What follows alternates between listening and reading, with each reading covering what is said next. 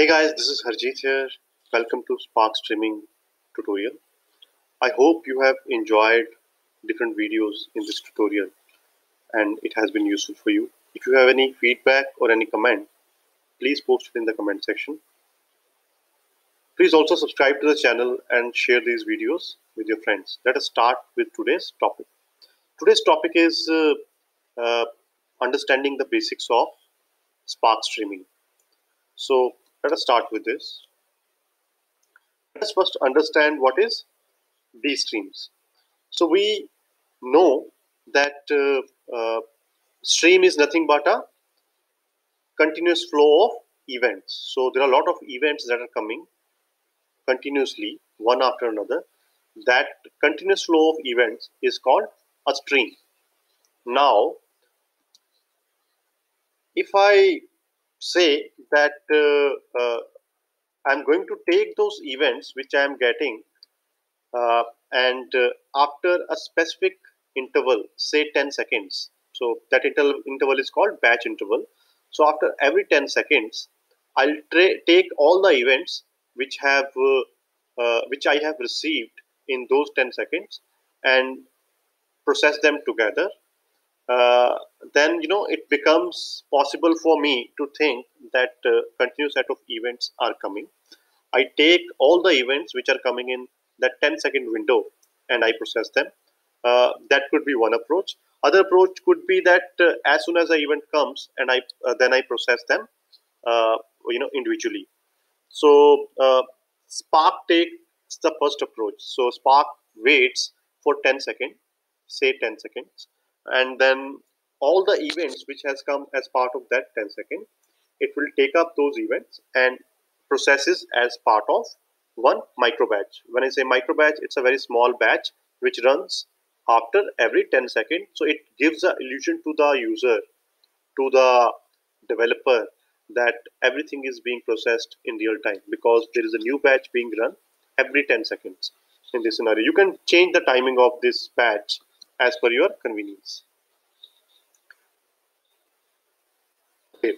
So the group that is being created, group of events that is being created at the end of every batch interval is called an RDD. That group is an RDD. So everybody knows RDD from the basics of RDD Spark course that we have it on our channel.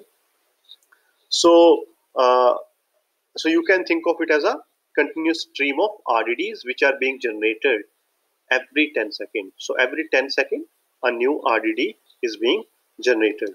So this stream of RDDs is called Dstream. Stream of events is being called stream. Continuous flow of events is being called stream. And stream of RDDs is called Dstream. So Dstream is a data structure or abstraction which Spark uses to process your events that are coming in.